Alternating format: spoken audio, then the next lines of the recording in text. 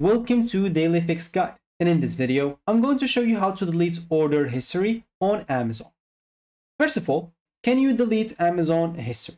No, you cannot permanently delete orders from your Amazon account because Amazon keeps all order records for legal, security, and also for support reasons. And archiving also gone.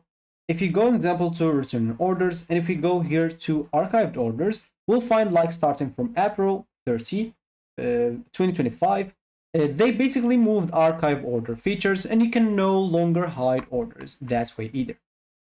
The best alternative for that is simply to use the Amazon household, or as it's called in Amazon, the Amazon family. So you can go to your account and you can click on your Amazon family.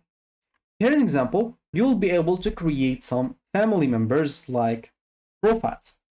As you can see for me, I created a profile called archived orders. And this profile is specified for archiving the orders that I want. Of course, I can go and create another profile, and I'm just going to create here, and I'm just going to name it removed orders or deleted. It's totally up to you. So let me just go and create it again. So deleted orders, and I'm going to click on create. So as an example, whenever I want to now archive an order, I'm just going to move it to this family member, because let's say you're the only person that you're using this Amazon account and it's totally yours.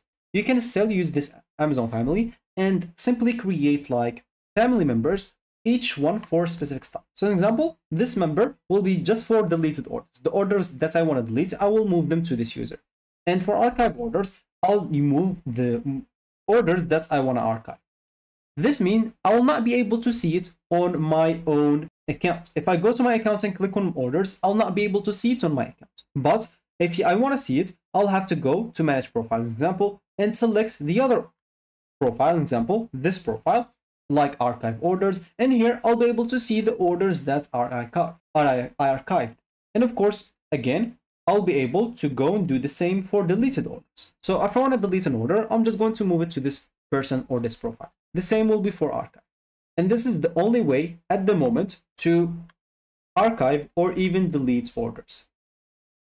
So that should be it for me in this video. Thank you for watching and goodbye.